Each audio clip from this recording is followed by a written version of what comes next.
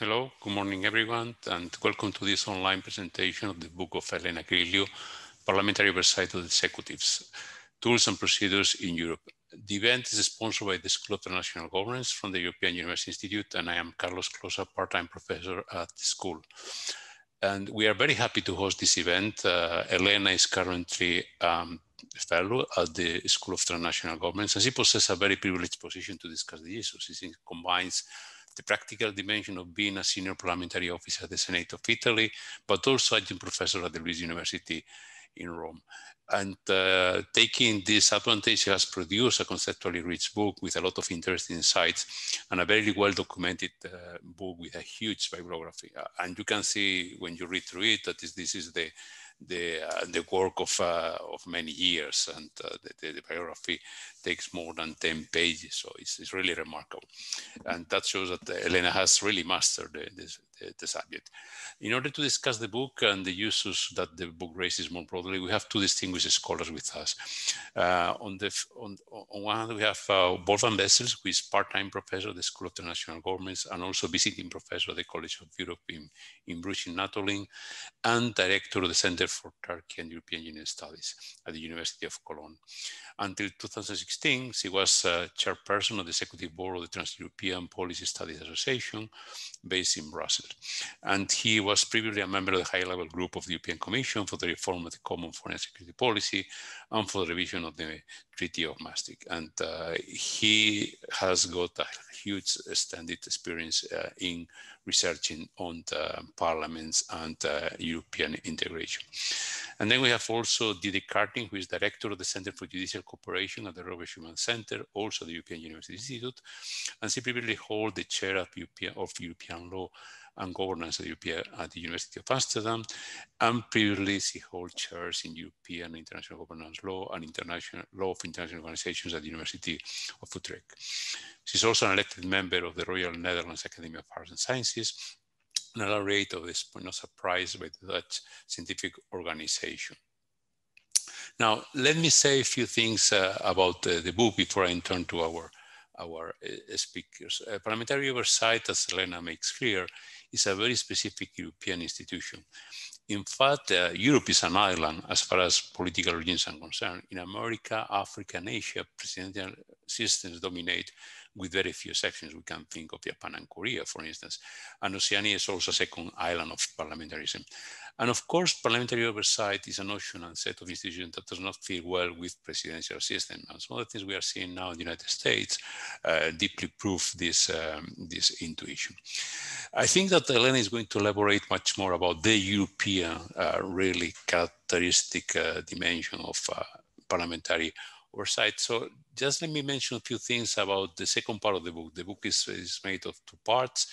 The first part is theoretical and conceptual, and the second part are a selected number of cases around policy areas, policy fields. And Elena has selected three of those areas: foreign affairs, European constitutional dimension, and the budget. And each of them raises questions that I want to put forward already for later on in the Q&A, but since I am the first one introducing the topic, I take this opportunity. First, foreign policy is the traditional domain for executive action, and we can here remember the federative power of John Locke that he, in his structure of government, reserved for the executive. Elena rightly points out that the role of parliaments reserved for the successful grabbing of powers through years, even though significant discretion for executives still remain. And Elena concentrates in this very interesting chapter on the difference between ex-ante and ex-post control, and illustrate this with examples to a number of jurisdictions, a significant number of jurisdictions. And she modules the discussion on parliamentary control on foreign policy with introduction of the core. The question that I had when reading this chapter is a kind of, forgive me to use so political science mind, how typical this policy is for inferring about parliamentary oversight, because certainly foreign policy is a very specific policy domain and one that traditionally has been in the hands of the executives, right? So how much we can infer about the position of parliaments by looking at foreign policy. The second chapter in this set of cases deals with the European, what Elena calls the European Union constitutional dimension. And here she's looking at the parliamentary oversight, the fragmented executive. And in this dual construction, the executive concerns both the Commission and the national executive. My expectation when reading the chapter is that the focus will be on the two fragments of the executive, the Commission and the governments, but Elena chooses to focus on the agents, both the European Parliament and national parliaments. And in line with the scholarship, Elena identifies a less than satisfactory situation, even with interparliamentary cooperation brought into the picture. So my question here is a much broader one, and speak about what are the complexities of oversight in a multi-level system.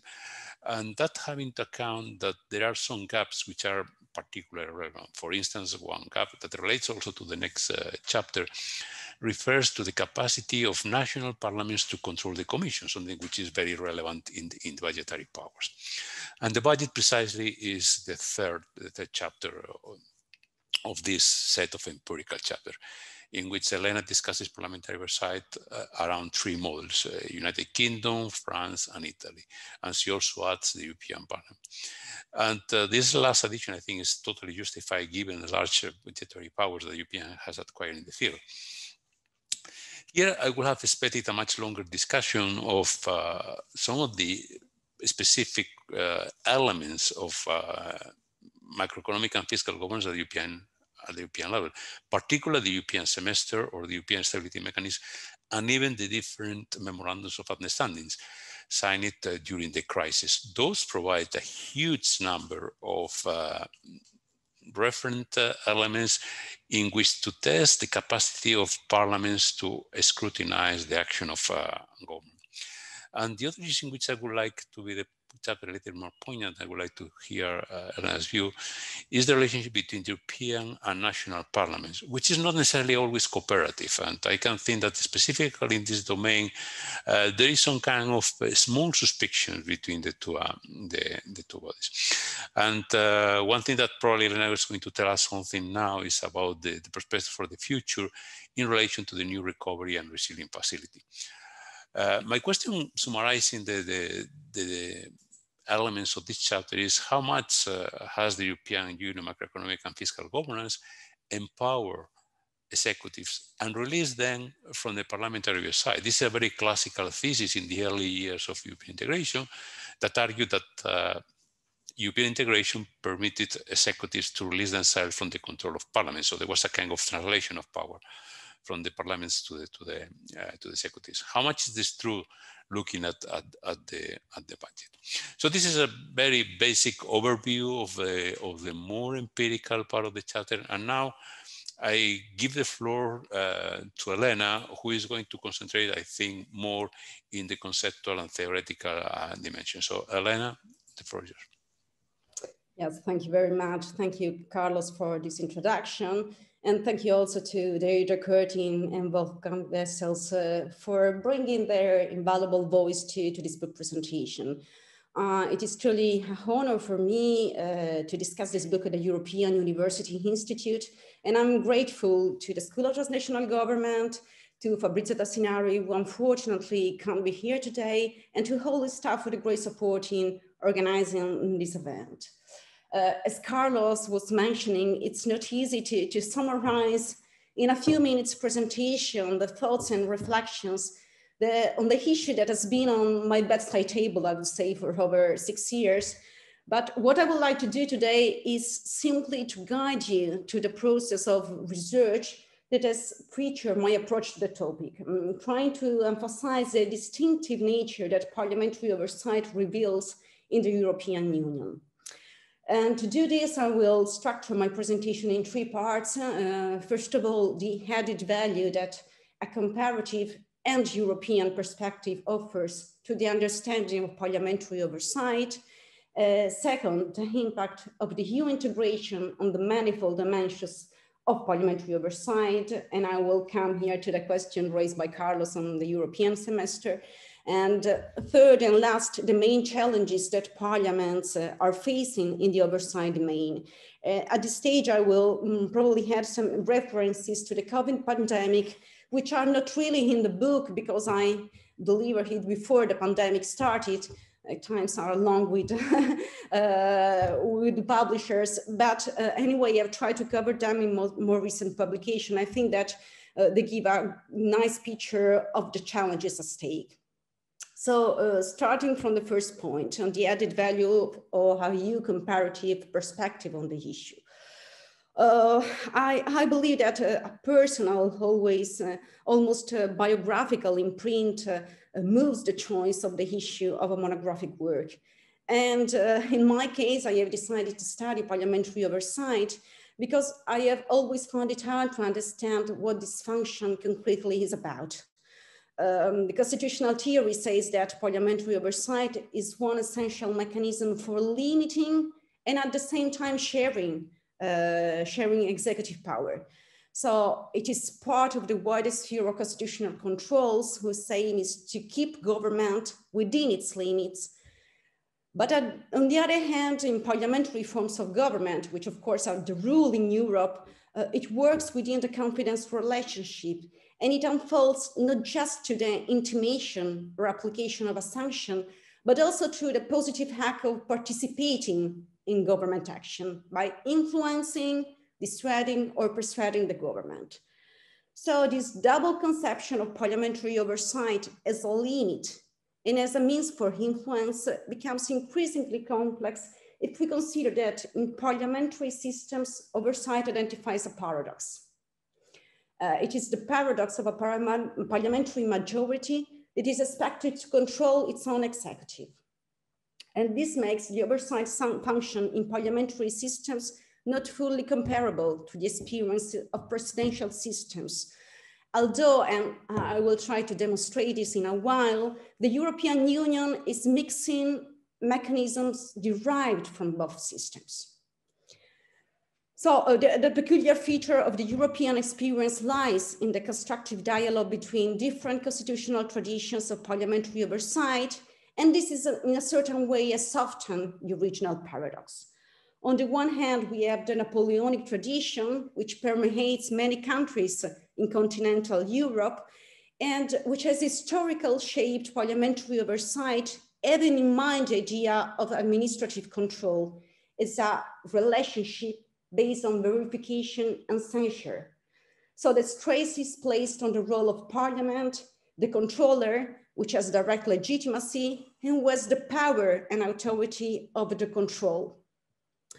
Well, on the other hand, the Westminster tradition looks parliamentary oversight in quite a different manner because it frames it within the accountability discourse.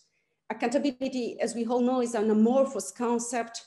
It does not find translations in most other European languages, but its main implication is the conceptualization of the oversight function in terms, not in terms of parliamentary authority, but as the duty of the government to answer before parliament.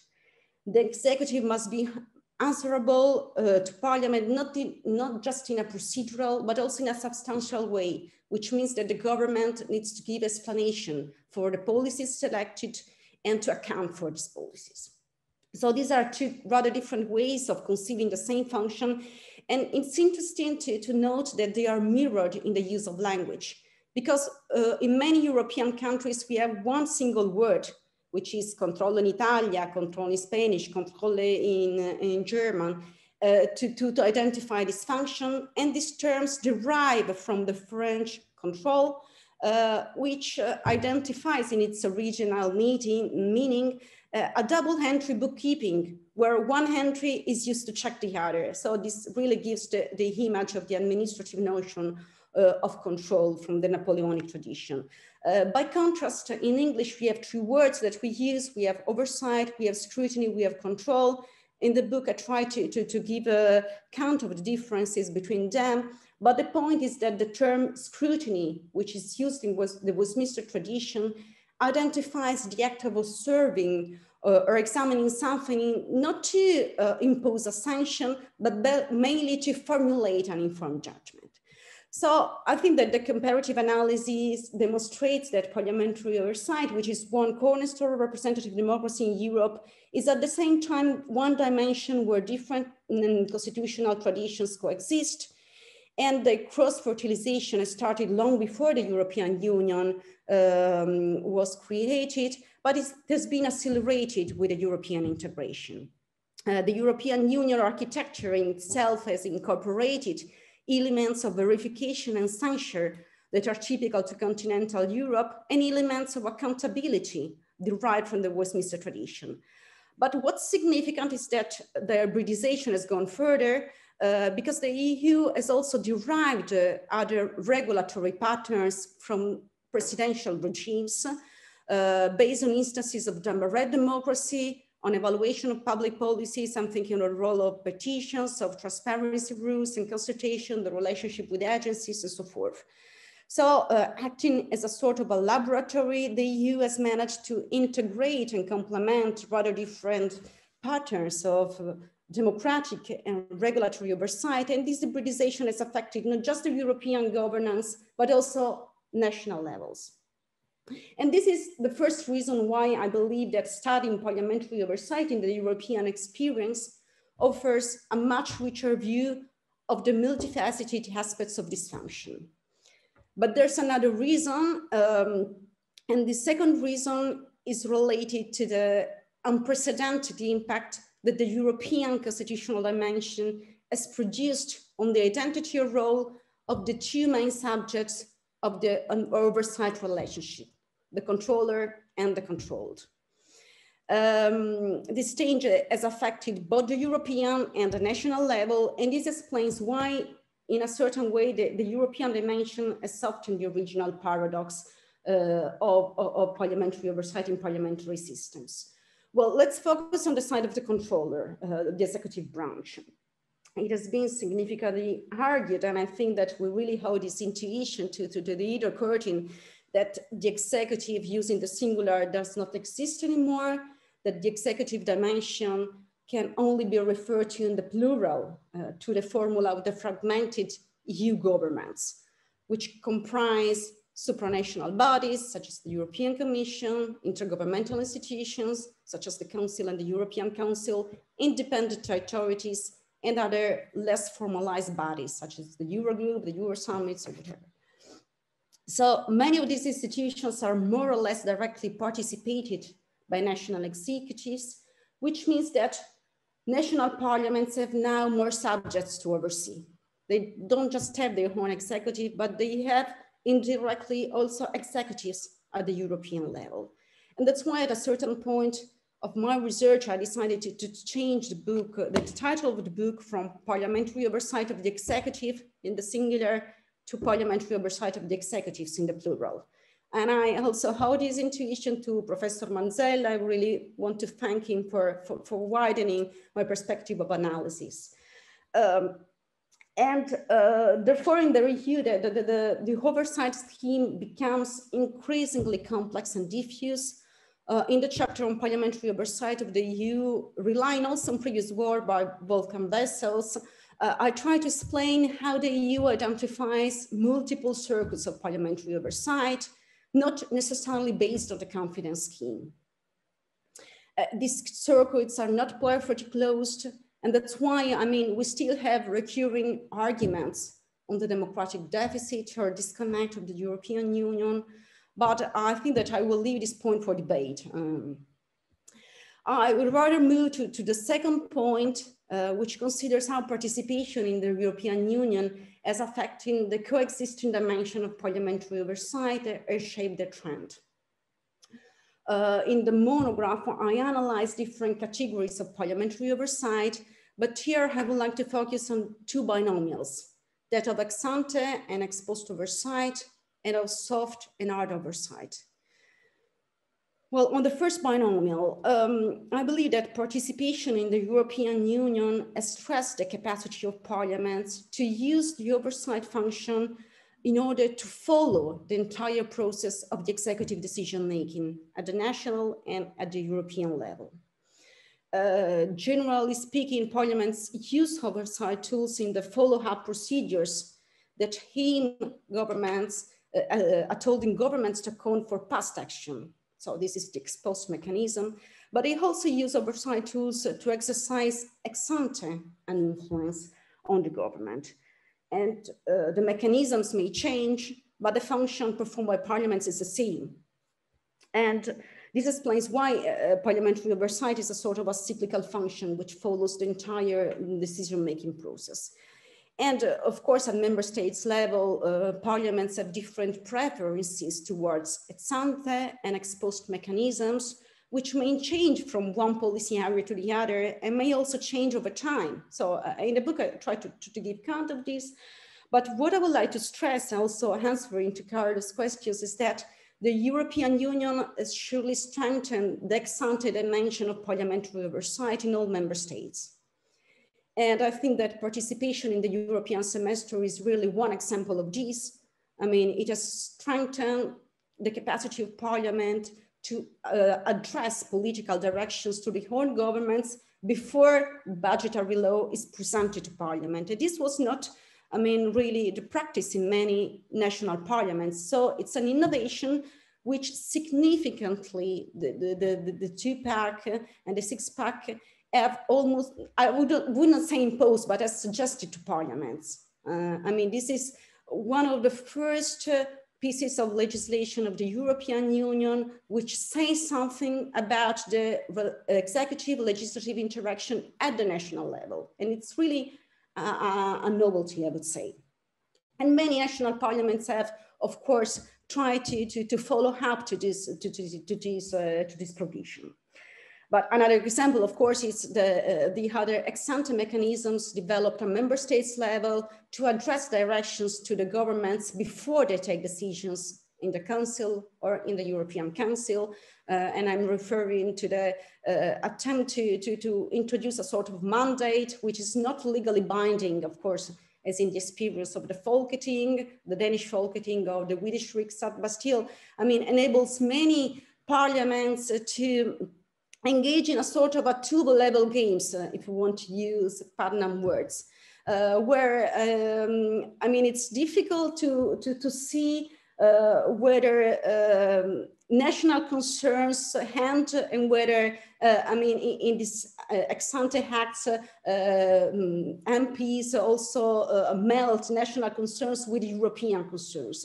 But I think that this really identifies the relevance of these ex ante tools in the European dialogue and in the national political dialogue. So it's really a two-level game.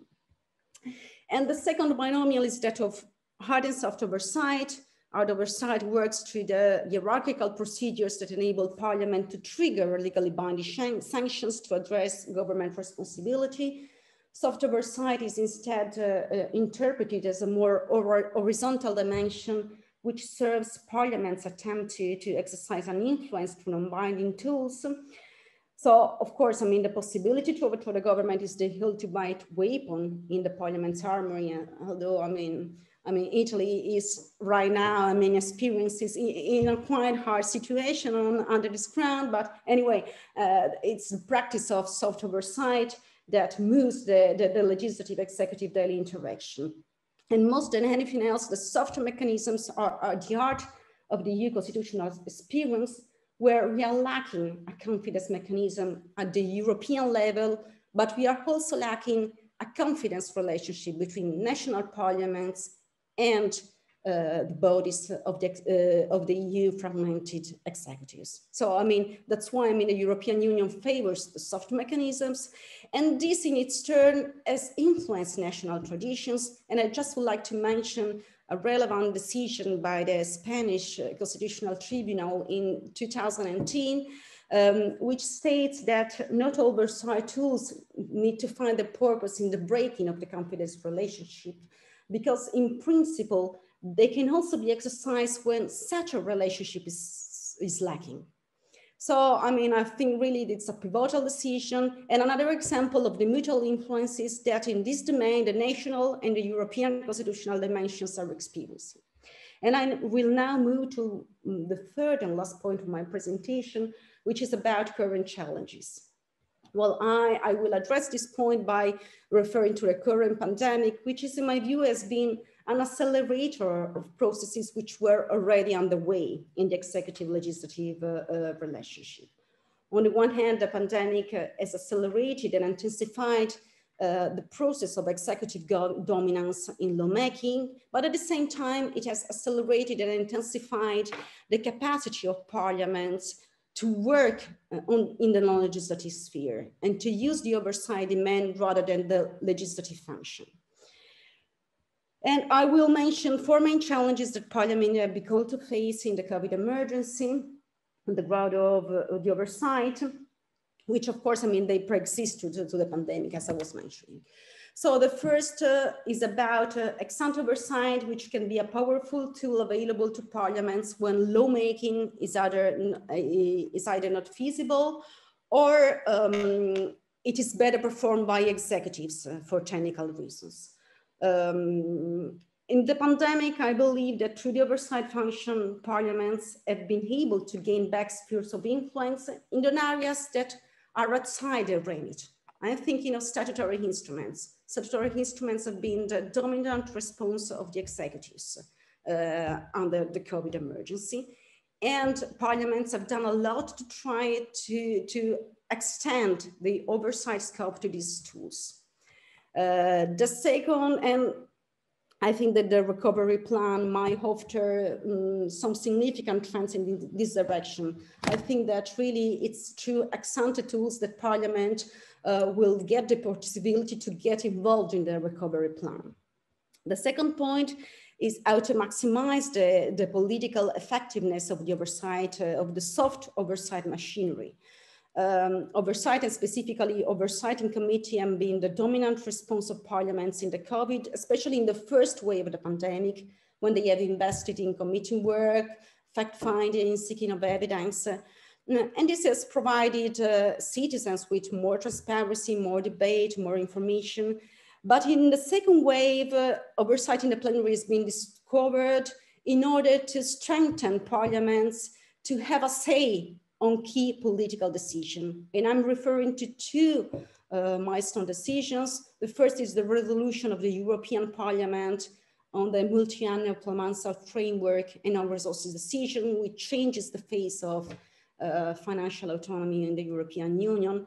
And the second is the resolution of the Polish Senate against the veto posed by the Polish executive on the own resources decision, which starts a strong competition between the two powers.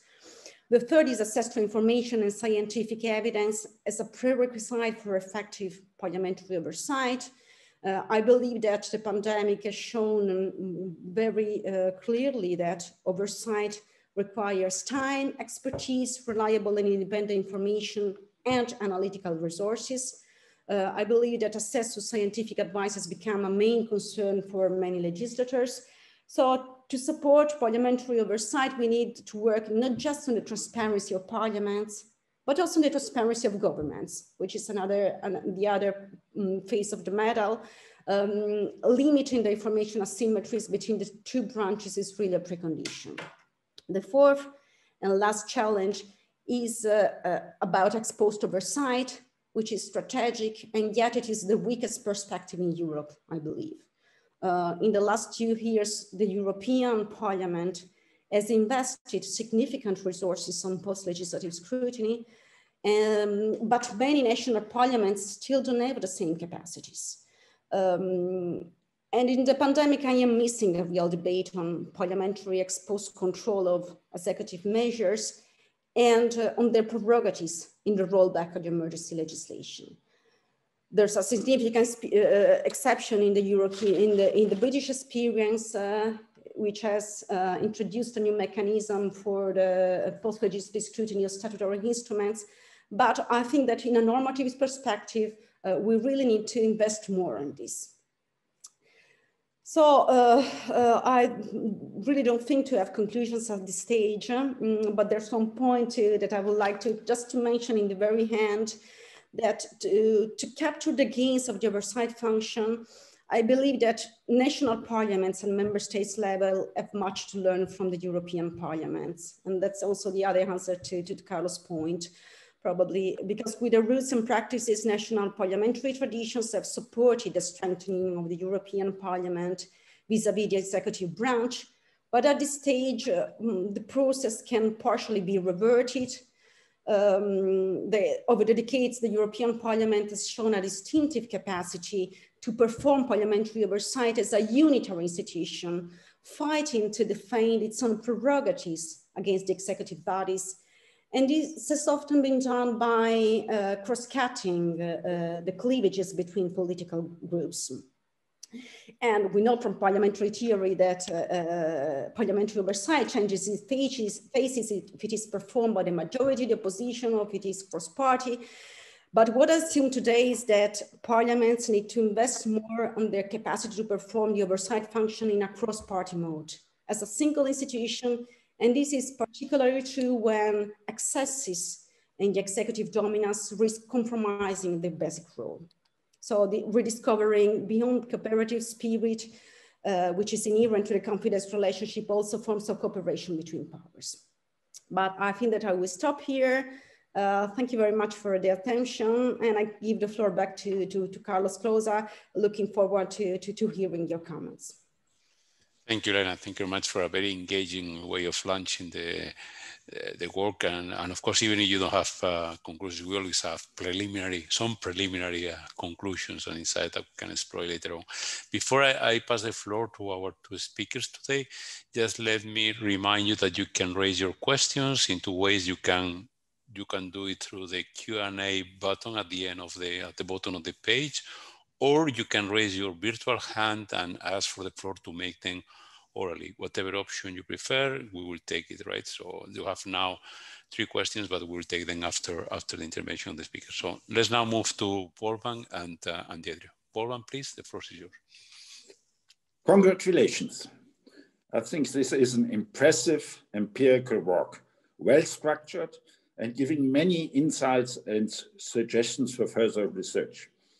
Let me make some remarks what I think are the added values.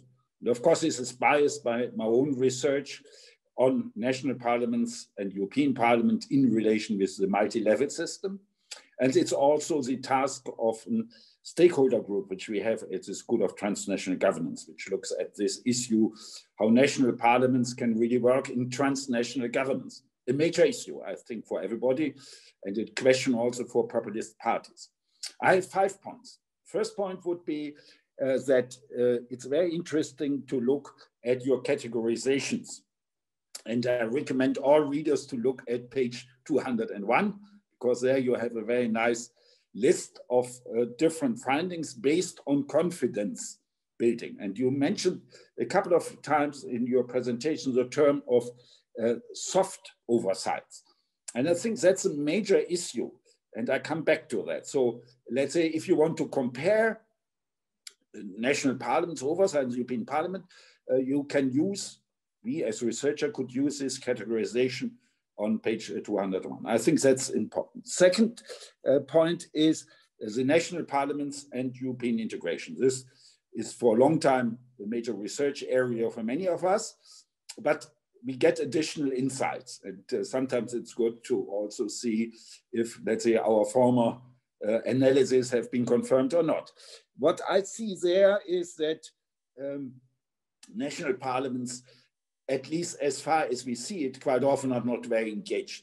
One of the indicators is the so-called early warning system with the yellow card and the orange card, which is practically, I think there was now within the 10 or 11 years that this exists, I think 2 cases where everybody got to the yellow card, not even to the orange card. So it's indicating. When I talk to members of the parliament in the country I know best, in the Committee on European Affairs, they tell me, why should we get involved in making concrete suggestions in a legislative process where there are so many actors, we don't know if there's an effect at all. And perhaps more important, and I come back to that, we are pretty certain that we get well informed by the government. Even the opposition parliamentarians said, in our committee, we know what is happening, we raise our issues, so we think we are somehow involved. Of course, not always in these cases, of course, also disappointments, but let's say as a general feeling, this kind of informal, you might call it perhaps soft, is quite effective, apparently. Now, I don't know exactly how it works in other countries. I would say, especially in smaller countries, this might be very important because people just know each other. In larger countries like France, Germany, let's say people, parliamentarians meet perhaps for the first time in their life. In smaller countries, they have met before in studies, at schools, at football clubs, wherever.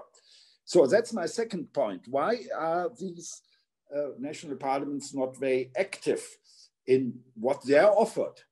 There is a political dialogue by the Commission, which is used, but you don't get the impression that it's very much used.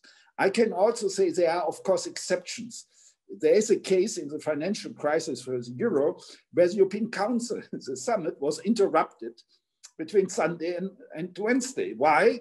Because Mrs. Merkel had to go home back to get the agreement of the Bundestag for the financial instruments. And she went to all parliamentary groups explaining her policies and why she thought this was needed.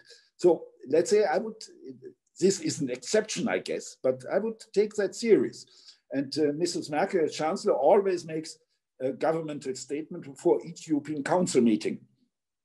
Of course, the effect how far national or the national parliaments then can have an impact on what she is telling in Brussels is limited, what we know, because we don't know exactly what happens inside the European Council meetings. But I think we should be aware there is a whole range of different ways, and you mentioned a couple of them. The third point is European Parliament. You mentioned, I think that's very helpful and a task for our research now, very much the ongoing pandemic crisis and the management of it by the European Council. And I only can reinforce you, I do my own studies on that, which is very difficult, to be frank. Who is involved where? What are the provisions? Let's say for outside observers, it's a complicated and complex issue. But my guess would be the European Parliament, if you look back, has played a larger role at the end now than we in between in July perhaps thought. This is due to the fact that the European Parliament has a veto on the multi-annual financial framework, expenditure side, and of course it was very strong in the rule of law conditionality, which was also important. So I think we should have a second look at the European Parliament in comparison with the European Council. And let's say I'm doing some research on that, hope to get along, and perhaps we can find the proper way to exchange our views on that and get people involved who are, let's say, doing the business, who are real actors. So that would be my third point. The fourth point is about cooperation among national parliaments. You mentioned that a couple of times. And of course, let's say, looking from my own expectations, that's very frustrating, because we thought that, let's say, the European Council and the Council are multi-level players. I mean, they are national heads, they have a strong voice inside their countries, and they have a strong voice in Brussels, either in the Council or even more in the European Council. So they can play a multi-level game. Parliaments can't play that. And let's say the idea would be, why can't parliaments create a kind of counterbalance, let's say, multi-level game? And here we don't see much. I mean, COSAC is, let's say, something where people even look at that anymore carefully. And if you find what it's written in the Lisbon Treaty, COSAC has no any kind of role at all. I mean, it might take resolutions, but nobody needs to look at them.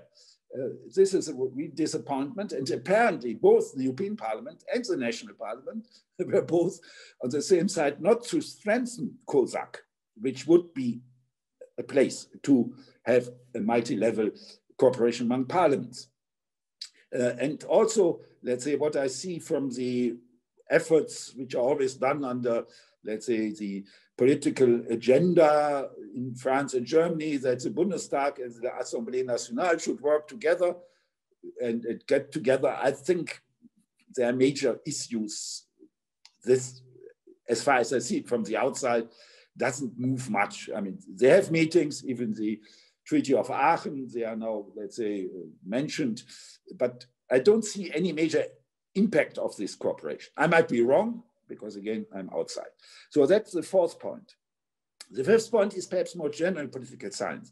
I think what these elements you indicate could be used to formulate perhaps some more like a theoretical framework.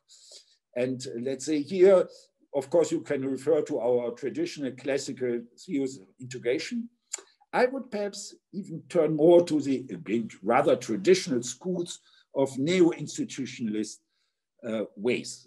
That means, for example, my explanation why national parliamentarians are not involved, it follows what is called the rational choice institutions. For their own career, for their impact on decisions, this cooperation doesn't count. I mean, nobody will re-elect him or her because she or he is active in this kind of context. And as I said before, let's say, even if you formulate some positions, you never know where this ends up. So my point would be, why not use schools of neo-institutionalism? And also, let's say, this of sociological institutionalism. What are norms which should be followed? First of all, on oversights, which you have generally as a comparison, but also for this, let's say, cooperation among national and European parliaments. The narratives are there to say, yes, they need to cooperate, or we need to cooperate with the Assemblée Nationale, etc. So there are a lot of these goodwill actions and declarations, but it doesn't follow very much from that. So why is this apparently a generally stated objective, but nothing happens later on? I think that's very important to follow. Of course, nothing happens is wrong, because your work shows a lot of things happening. So my point is a little bit to exaggerate this issue and find out what are theories to explain. You mentioned yourself at the end that many things can be explained by party interactions, or you mentioned the term P-legal factors. This is somewhere page 212, somewhere around that. I think that would be a good starting point to look closer and to extend this kind of considerations to create some kind of more general theory. So under which conditions do national parliaments play what kind of oversights, taking your categories which I mentioned, and which would mean in which way this could be perhaps be even improved. And here, my final word is, again, what we see is what many of our studies show, there is no real convergence inside the European Union. I mean, they are all faced with the challenges of influencing, trying to influence European decisions, but the structures and procedures are still very different from countries. And you mentioned yourself, I like that term very much, that there is nothing like one way to solve everything. There is no, let's say, simple way to really reform it, because each lives under different constellation. And here perhaps the third school of neo-institutionalism comes in, that of historical, that let's say parliaments are working on participants, on national participants, not so much on European participants. Thank you, Carlos. Thank you, Mas Wolfgang. And before I give the floor to Deirdre, let me remind you once again that you can raise your questions through the Q&A button or through the participants raising your hand, and then we can take them orally. Okay, Deirdre, the floor is yours. Thank you. Okay, thank you very much, Carlos, and thank you, Elena, for inviting me to be here this morning and for gifting me your book, which I read with great interest. So I'm happy to participate in this to give a few reflections on putting it perhaps in a wider context. as a non-political scientist, but also with someone with an interest in empirical work. I think also what your book, so I think we didn't coordinate, Wolfgang and I, but I think hopefully my comments will be quite supplementary to his. So I think what it shows as well is that there is a need for deeper empirical work, and you know, from the point of view of researchers, I think there's several PhDs here to look actually at the practices of what happened and what happens, and to learn from that, so that there's an interaction between sort of bottom up and top down. But basically, my comments are threefold. One of them relates to the nature of executive power. The second is in relation to transparency, and you know, what you throughout your book refer to as fact-finding in various places of your book, various chapters. And thirdly, what you refer to at the very end of the book, and this was before COVID, I'm assuming, that the idea that the oversight of the executives, and I'm quoting, is a measure of Parliament's ability to respond to contemporaneity. And of course, the contemporaneity we're living now, we could never have envisaged at the time that you wrote those final words of your book. But I think it also shows up themes in a certain way that are relevant in the European context, but are also very much relevant and coming up in the national context. And we see exactly what you said in your preliminary remarks, how the responses to COVID also highlight, you know, it brings out pre-existing problems. So perhaps with that in mind, I can just make a few, as I said, three brief comments. So the first one is the executives, as you put it, you know, whether it's a plurality of executives or fragmented executives, as you refer to it in various parts. I think that's undoubtedly true. You know, we both have the political executive, the more classical approach, if you like, the Commission, at least in the European context, the more classical approach, Commission, Council, European Council. But then we have also this whole array of, however you want to formulate it, whether it's expert executive, technocratic executives, which is becoming increasingly important, but of course has always been part of the EU system in particular from the very beginning. But now in COVID times, we are seeing the preponderance of it and their, you know, huge salience in an unclear fashion as to how it relates to the political level. So in terms of parliamentary oversight, which of course is the theme of your book, you do discuss a little bit agencies and perhaps in that context, scientific advisors, etc. And you do point out, I did write down somewhere where that was, but I can't find that now. You pointed out,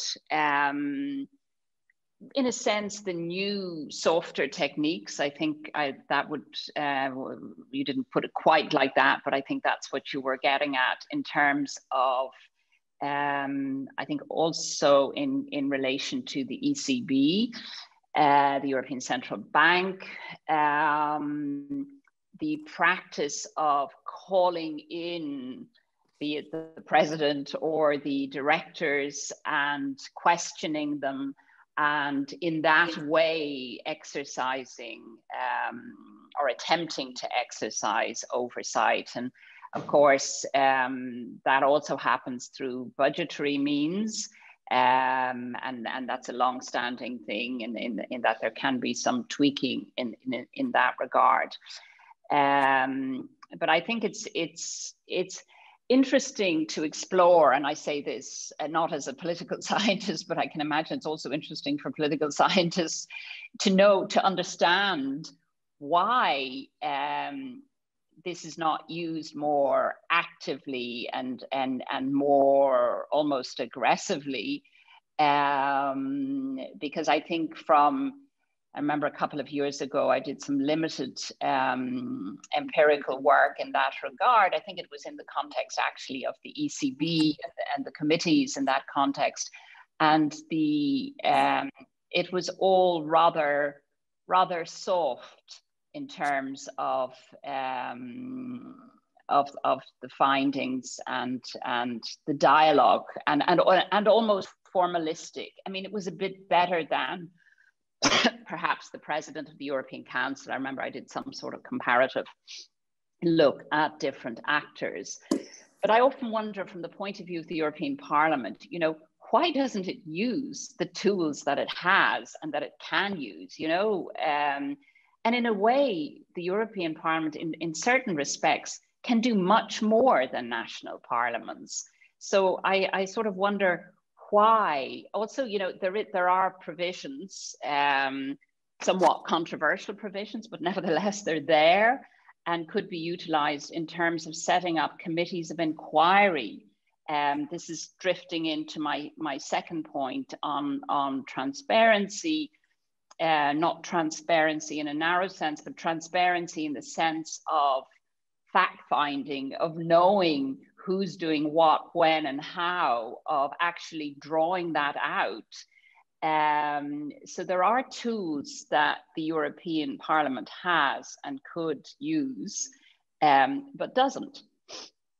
And my final point in that regard, so this is not, I'm not going to talk to you classically about transparency and all of that. I mean, the Parliament has used transparency in certain ways, you know, in very classical ways, but there are also limited ways of bringing, you know, court cases and, you know, winning points of principle and trying to change practice, which then, in fact, the executive institutions don't change. For example, the classical case is transparency on legal opinions, you know, of the legal service.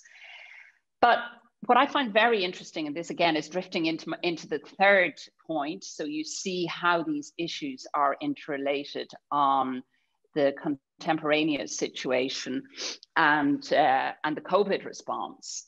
And one of the most interesting responses I find, and I've also looked at some of the national parliaments as well, so I would include them in that, is the manner in which the European Ombudsman has gone about conducting studies of various actors, the political actors as well. So I think that she's opened inquiries into the council and its change in its rule of procedure and how it's operating, to the European Council, etc. But what I find really fascinating is the way that she is pushing, for example, the European Centre of Disease Control, you know, that is responsible, that is a very much an unknown entity, and that she has actually had got access to various documents and information just in a process by virtue of opening a case, and I should say own initiative. So and is really, so quite a lot is coming out in that respect, also with regard to the European Medicines Agency. I think the European Medicines Agency is also a particularly interesting case, because if you look back, I happen to be doing that recently in the context of some other work, and you look at how much it has changed in terms of its own transparency of what it will proactively reveal. It's also as a result of being semi-forced to by either the European Ombudsman or as a result of several inquiries dating basically from over the course of the last decade, but also court cases that competitors have brought pharmaceutical companies to the court seeking to limit the transparency and have lost.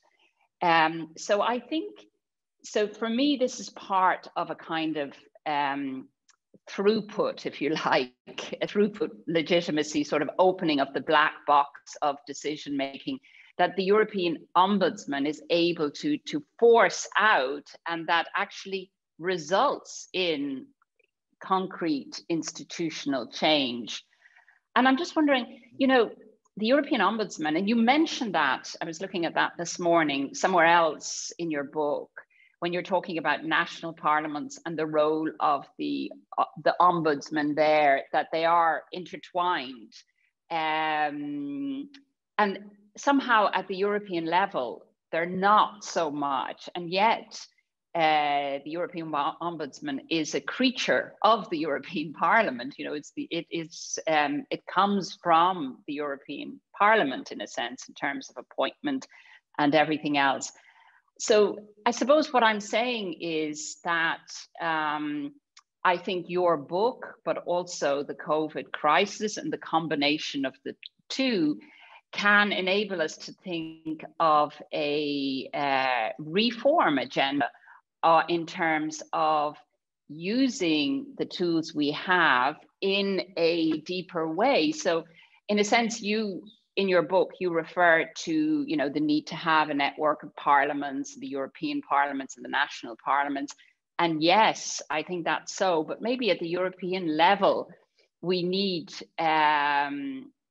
because of course, for certain types of European action that is necessary because of the composite nature, you know, both national and supranational.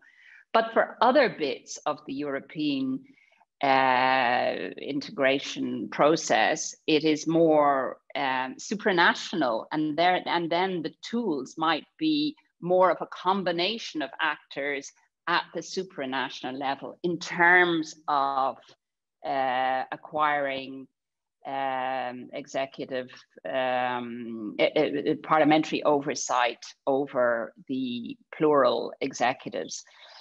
So I think in conclusion, really, what what the COVID crisis also prompts me to think is that you know, we're confronted yet again with the reality in an emergency situation, but you know, we've had emergencies in the European Union also in other areas more recently, and we will undoubtedly have more. But you see how executive power is then very much takes the reins, and maybe needs to, but the almost initial instinctive reaction is for parliaments to retreat. Certainly in the case of the pandemic, they had to go remote and whatever, and it was very difficult for them to really get to grips with where the actual decisions were being taken and what kind of decisions and what input to those decisions. It wasn't purely political, but it was a more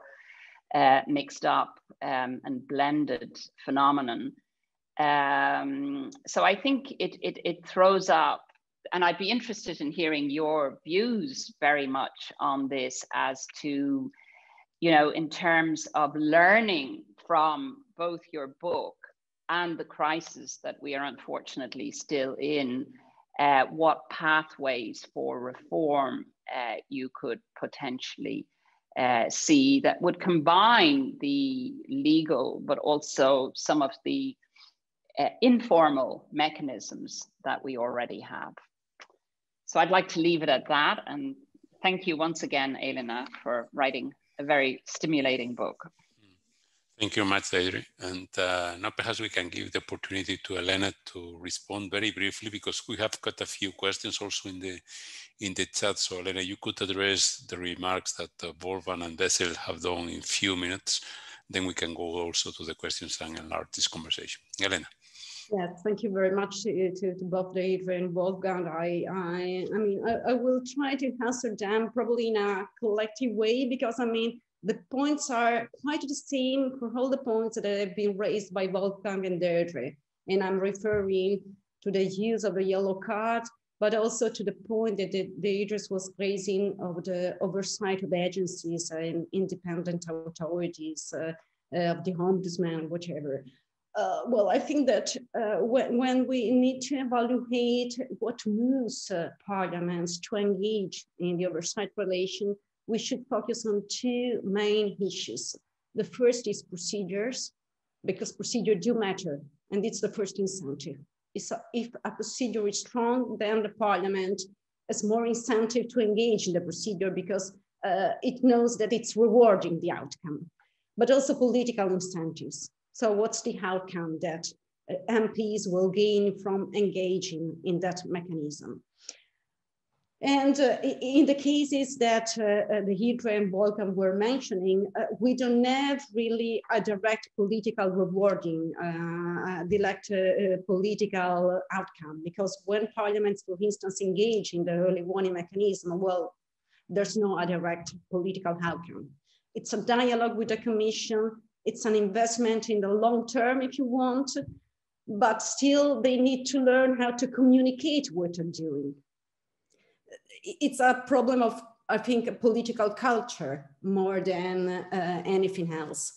And I think that to support the political incentives, we really should work on the cross-party dimension, because that's what I mean, paradoxically, could encourage MPs to engage together in something that goes beyond the cleavage between majority and opposition, which is rewarding because it enables MPs to say, I mean, we represent the Italian parliament or whatever, and we want to state a position. And we do this in support of our government or against our government, but we say this in the interest of our citizens. That's a type of culture that probably needs to be developed. And of course, it takes a time.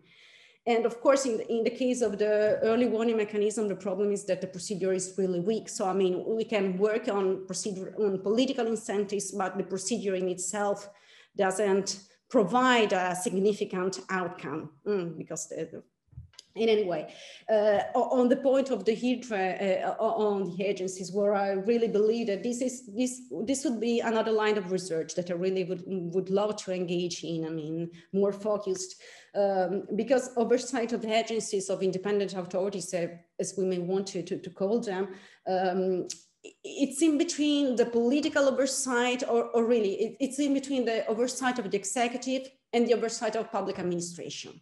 It's in between the two. And I think that parliaments in parliamentary systems still need to learn how to perform this function. And they probably should learn more from presidential experiences, because the US Congress is really strong in the oversight of regulatory agencies. And learning from these experiences would probably give new suggestions on how to make use of existing tools, because you're right. I mean, we have many tools that already can be used by parliaments, but the problem is to find incentives to use these tools. And I think that the pandemic gives quite a lot of incentives to MPs to use these tools. I mean, because we have a shift of power to experts, to clinicians, to agencies, so they really should get concerned about this. But you mentioned, of course, the activity of the ombudsman, but also I was surprised by reading the report of the UK Select Committee on Science and Technology, who released an interesting report on how the government has relied on scientific evidence to draft anti-COVID measures, which really is one example of what Parliament can do through the oversight function to say to citizens, to provide to citizens an informed judgment and also elements of information. So these are just some examples. And the very last point is on Wolfgang comment on interparliamentary cooperation. This has been another topic that I have tried to cover in the last few years. And you're completely right. I mean, interparliamentary cooperation has not been well successful so far. And I believe that there are many organizational problems behind this, because there's a problem of related to the composition of interparliamentary conferences. There's no stability, so there's no continuity in the work of conferences. There's no form of committee work. I mean, they don't work on documents, on act, but they just debate. So they act more as a talking parliament than as a working supranational parliament. So I think that the challenge would be to try to structure better the work of these conferences, if there's a willingness to, of course, but it cannot just be a place where to meet and every national parliament can choose MPs to send, and that's not really a follow-up. So, I mean, if we want to use this tool to make a multi-level connection between MPs, then we need to think about the organization of these conferences. Mm-hmm. But I see that there are quite many questions, so yes. I'll probably stop here. Yeah, thank you, Elena. So I'm going now to raise the question we have in the chat, and I will invite also Deirdre and Wolfgang if they want to intervene to jump in and to add to the comments of Elena. So let me take the first two questions. The first one is by Fotis Tsiglis from the Hellenic Parliament, and he says, technology may alter the very nature of traditional parliamentary functions, such as oversight. Does your book cover the digital transformation of oversight? Would you mind briefly discussing the topic? A small question. And let me put a second one to you, which is also very small. What is the author concerned about the increasing lack of oversight or control of the governments to the governments of Poland and Hungary? Also a very small question. Elena? Well, I can try to start, but I mean, I think that on the issue of technology, probably also the Deirdre and Wolfgang might say something.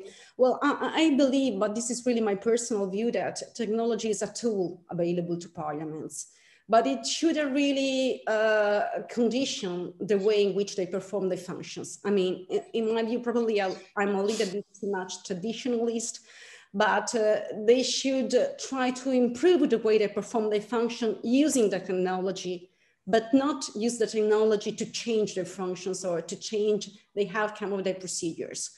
Because I think that probably this might be a very long-term perspective, but we still don't have the capacity to think about how the technology might change the functions and the procedures. So we are in an intermediate stage. And I think that much of the concerns during the COVID related to the use of remote meetings have been about safeguarding the standard way of functioning on parliaments. And I think that this is a safe concern at the moment, that we really need to protect the traditional function of parliaments, making use of technologies to solve our problems. But I mean, I haven't really covered this issue in the book, and I'm sorry for this, but I mean, it was out of my remit, I would say. The second point, again, this is a sphere that I really haven't covered in my book, because I think that, I mean, it would turn us to a completely different perspective. One thing is studying parliamentary oversight in countries which derive from, well, similar tradition. We still have a solid constitutional environment. And another thing is to study parliamentary oversight in countries which have drifted toward authoritarianism. So, I mean, this would become another issue. And of course, I mean, I would be much interested to learn more about this, but it's, I'm sorry, not really my topic. Good. So let me just raise for you the third question that is posed by Luigi Giannetti.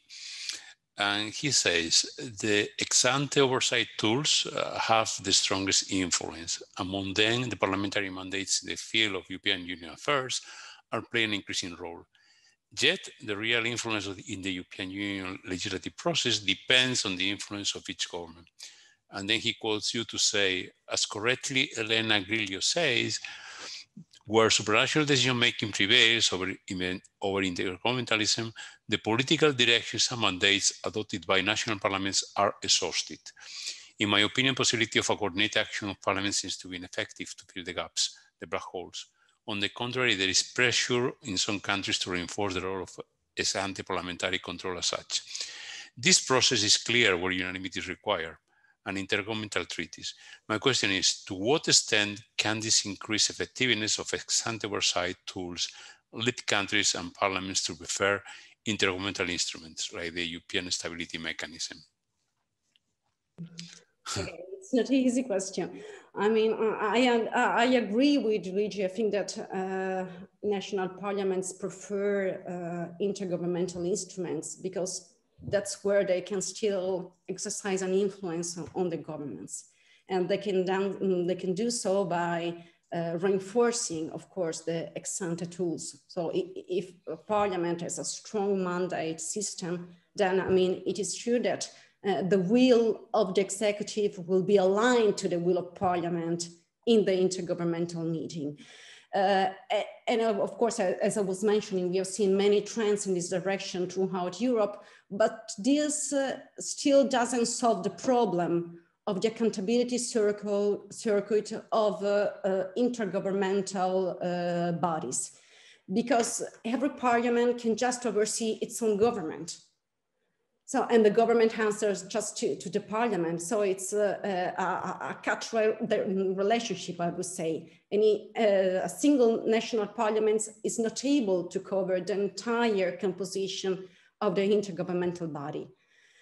And this is particularly true when we have the majority rule. I mean, insofar we have unanimity rule, then we can say that national parliaments are still able to control the way in which intergovernmental institutions work. But when we have majority rule, then we have a sphere of action that is completely out of the control. And that's where I think that we should probably think about other circuits of accountability, alternative probably to the confidence relationship, probably also for intergovernmental bodies, but it's really an open mark. We probably still need to think about other non-confidence schemes of accountability. So asking intergovernmental bodies to give count as agencies do before the European Parliament, outside a real confidence scheme. I mean, the European Parliament, of course, has sort of supervision, but if we want really to exercise an influence, we need to strengthen the supervisory powers, I think, of the European Parliament. Thank you. Let me just move now to the next question, which is going to be raised orally by Valentin Kreilinger. Valentin, please. Hello, can you hear me? Yes, I think. Yes, yes, we can. Yes, hi, Valentin, hi. Hello, congratulations, Elena, on publishing your book and on having such a great launch event with Deirdre and Wolfgang. I would like to raise a different COVID-related point on national parliaments. When COVID-19 hit Europe, any physical meeting became too dangerous, travel impossible, and besides Parliament themselves, interparliamentary cooperation could also no longer work as previously. I think that is an important point. In the beginning, the meetings were just cancelled, but later in the years, the working methods were adapted and video conferences were undertaken. So my first question is, does this, and I would call it forced digitalization, in your view and based on your analysis, help to remedy the shortcomings of interparliamentary cooperations? I think you described them in great length. So this is my first question. And the second question, how does it change the balance of power between national parliaments and the European Parliament? Because after all, the administrative and technological capacities of national parliaments vary, and they are often asked to co-chair or host interparliamentary conferences when they are, as you know from your practitioner's experience, the so-called presidency parliaments. Yeah, thank you. Elena, please, you can respond now. Yes, thank you very much to Valentin for raising this question, which is really, I mean, comes out from real politics, I would say. I agree, of course. I mean, in this case, the digital challenge and the COVID has not favored the practice of interparliamentary cooperation. But I would like to turn back to what I was mentioning before in answering to Wolfgang. I mean, if interparliamentary conferences are expected to work as big assemblies, big plenaries, then I mean, it's obvious that we cannot really use digital tools to make them work properly. If we want to make them an effective means of meeting, of debating, of adopting acts, we need to turn to the style of committee work. So smaller conferences, smaller groups of experts where MPs and one representative, an expert of the subject involved, and this committee can probably more easily work in an informal style. So making use of digital tools. And I say this because many parliaments, and the Italian parliament is one of these, have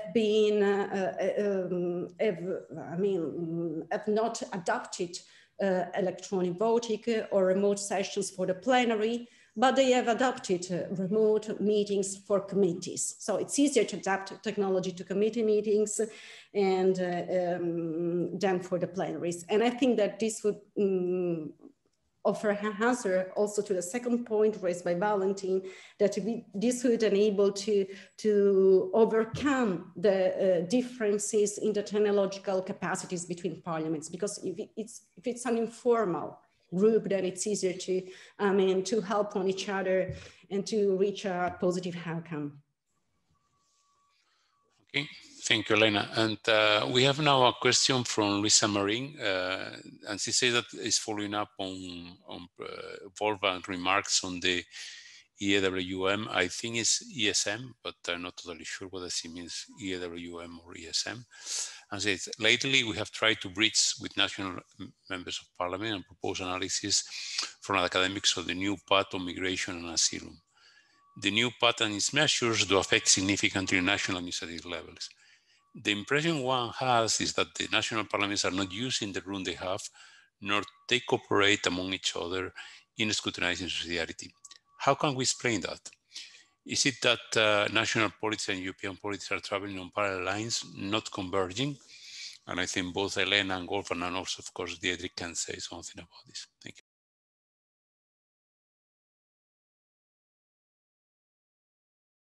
Probably just to, Wolfgang, do you want to start? I don't know.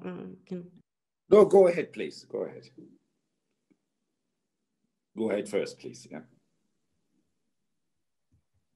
Well, of course, I mean, it's true that national parliaments have not properly used the early warning mechanism to cooperate, because here we always have the cleavage between parliamentary majority and the government. I mean, the question is, the early warning mechanism is a cross-party tool, or is it a majority opposition tool?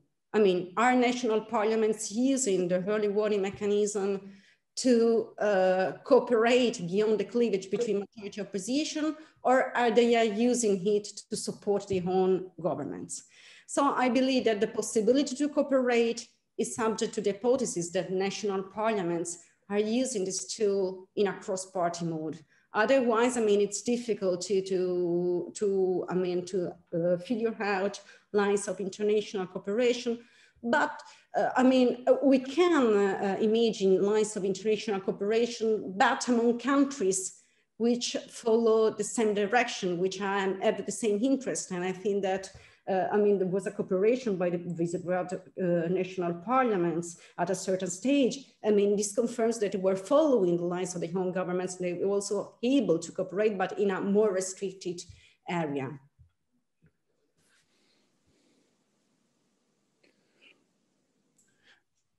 Wolfgang, you want to add to this? Or yeah, I would like to add something. We might follow a little bit a Montesquieu bias here, that we think parliaments are autonomous in their own way. But in parliamentary system, and the French might be exception to that, there's this close relationship between governments and the majority of parliaments, even if we have in some countries minority governments. So let's say, I have the impression quite often that members of the parliaments are then considering their partners, if they are in the same party like the government, to deal with what they think is important, and not act as the government, as the parliament, I'm sorry, as the parliament in balance with the government. So let's say the close links and confidence building, trust building, which you mentioned in your work, between governments and the majority of parliaments really make some of the autonomous action a little bit difficult. And I think listening to some experiences with the early warning system, this was a blockage. Why should we do something which might, let's say, be not positive for our government? So let's say we trust our government and we don't make any move which might be seen as not the same position in Brussels as our government has. So it might weaken the position of the government in Brussels if national parliaments might show a different position. Now, I don't know if this is always the case, and as we know in Portugal, for example, there are much more early warning messages or early warning actions. So we need to look that a little bit closer. But again, I think one point is parliaments are closely linked with governments, and governments closely linked with parliaments. Thank you. We have still a few questions, so I'm going to close at this point the opportunity to raise new questions, and I will take the three that are pending so far, which are by Cristina Fassone, by Francesco Luciano, and by Thomas Christensen. So let me start with Christina's question, who congratulates you on the book, and thanks for the interesting seminar. And she raises a couple of questions. The first, regarding the evolution of parliamentary oversight in the last decades and in prospect, how do you see the role of committees and the plenary develop? It seems that maybe even as a consequence of the participation in European Union affairs and on the need for more specialization, the scrutiny in committees has become crucial to obtain information and to hold the executives into account compared to the plenary, much more focus on voting. So that will be the first question, this relation from plenary to committees. Second question from Cristina Fassone, regarding post-legislative scrutiny, which appears to be weak in many parliaments, which incentives would need to be created for members of parliament and political parties to engage in the exercise? Maybe bipartisan committees or value to role of backbenchers? So, I mean, thank you, Christina. And you're right. I mean, I think that oversight depends on a combination of committee and plenary tools. And I see three levels of engagement. The first level is information, fact-finding, and this requires the committee level. The second level of oversight is deliberation, which can be done at the committee or at the plenary level. The second level is discussion, and it can be done at committee or a plenary level. And the third level is deliberation, which usually is at the plenary level because it gives visibility. So I think that national parliaments in general need to combine these levels and the committee or the plenary rooms to use these mechanisms according to the outcome that they are expecting to achieve. And I think that anyway, for European affairs, I mean, committees are really strategic because it's a work on documents, on a very detailed and focused policy issue. And on post-legislative scrutiny, I think that I see many possible incentives to be created with MPs. First of all, I believe that sunset clauses in legislation might be a strong incentive. So when, in the legislation, we put one clause saying that in 2 years or 3 years, Parliament is expecting to provide a report on the implementation of that piece of legislation. The second incentive, as you mentioned, Christina, might be the creation of bipartisan committees, because post-legislative scrutiny requires a bipartisan approach, a cross-party approach. And the third incentive is the role of administration. I mean, we're doing research with Thomas Christensen and Nicola Lutua on this issue. And I believe that parliamentary administration are strategic to provide the informative support and the expertise to Parliament to engage in the post-legislative scrutiny. Thank you. We have now the question by Francesco Luciano. What kind of relationship is there between oversight function and other parliamentary functions in a comparative perspective? And how this relationship has changed in the last few years due to European integration, especially regarding budgetary procedures? Again, this is a huge topic. I mean, as I was mentioning, I believe that the introduction of the European economic governance has determined a shift of the focus of the budgetary activity of Parliament from legislation to the oversight. I mean, of course, I mean, you need to consider that national parliaments came from different traditions, because the Italian parliament was really strong in budgetary legislation and weak in the oversight. The British parliament was the opposite, was very strong in the oversight of budget, but weak in budgetary legislation. So of course, I mean, you need to frame the statement in a nuanced picture. But anyway, I believe that the European semester is really encouraged national parliaments to set the fundamental directions before any decision is taken. And that's really the point.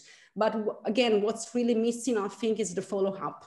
I mean, national parliaments are not really engaged in the implementation of budget. I mean, the European Parliament is another thing. I mean, I think that the discharge procedure is, I mean, a really powerful procedure, but this is lacking at national level. So it's again another field where national parliaments can learn from the European Parliament. Okay, thank you. And we have last but not least the question by Thomas Christiansen, which is focusing on a very important and relevant practical dimension. The question is about the mismatch between the political and administrative logic in parliamentary oversight. On the administrative front, parliaments needs more resources, capacity, etc. Yet at a time of growing political polarization, it may become increasingly difficult to obtain the political support for such instruments. In other words, government majorities might seek to suppress rather than support greater scrutiny by parliaments. How do you respond to this? Well, I agree with Thomas. I mean, of course, I mean, government is not always interested in supporting parliamentary oversight, but that's where the accountability discourse of the Westminster tradition comes in help. Because, I mean, if we put this, if we stress not so much the role of parliament in controlling, but the duty of government to answer, and this is, again, a problem of civic culture, then it's an interest of government to come before Parliament to give explanation, because that's the way of reaching a wider audience. Of course, I mean, what we should ask governments is not to use the social media for announcing the measures or for explaining the measures, but to use Parliament. I mean, that's really the cultural evolution. But in a medium long-term perspective, I think that to structure the oversight resources of Parliament, we need to invest to invest on a cross-party agreement. I mean, we need to invest on the role of parliamentary administration, because this gives view to the capacity of Parliament to strengthen oversight as an institution. And but I was mentioning, I mean, the European Union has had a positive effect in these regards, because it has widened the cleavage between majority and opposition, and has given incentives to Parliament to look beyond the interest of the moment. Okay, thank you very much. And I think we are really at the end of this wonderful seminar. I want to thank all the participants, and also, of course, Deirdre and Wolfgang, for their very insightful and useful views on your book. And of course, Elena, thank you very much for giving us the opportunity to discuss such a interesting and compelling subject. So thank you very much, everyone, and I wish you a very nice rest of the week. Thank you. Thank you. Bye-bye. Bye. Thank you.